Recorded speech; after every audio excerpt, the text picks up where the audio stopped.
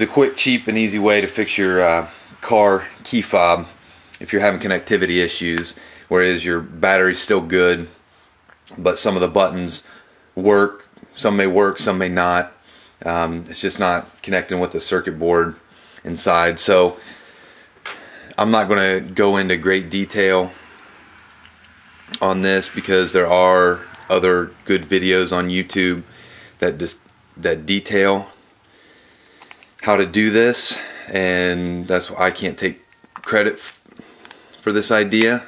I'm just showing you that it does work because I didn't come up with it. So anyways, you pop it open.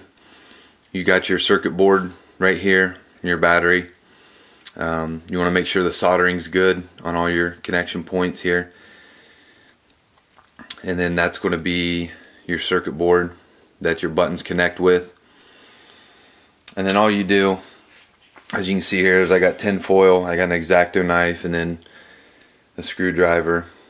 I just cut out pieces of tin foil, took some super glue, and super glued them onto the buttons here. And wait till that dries. And you just go ahead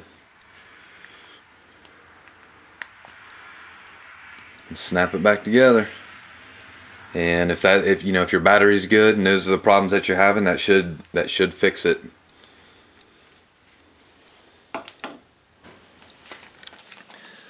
So now, as you can see, I have my lock button, which didn't work before, my remote start,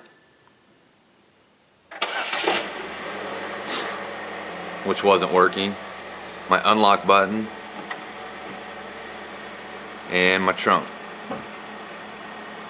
So, and then I believe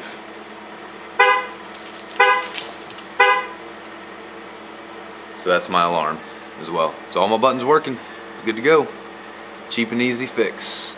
And for me, I had everything laying around the house, which is super glue and tin foil. It's all the materials you need, and so it was free.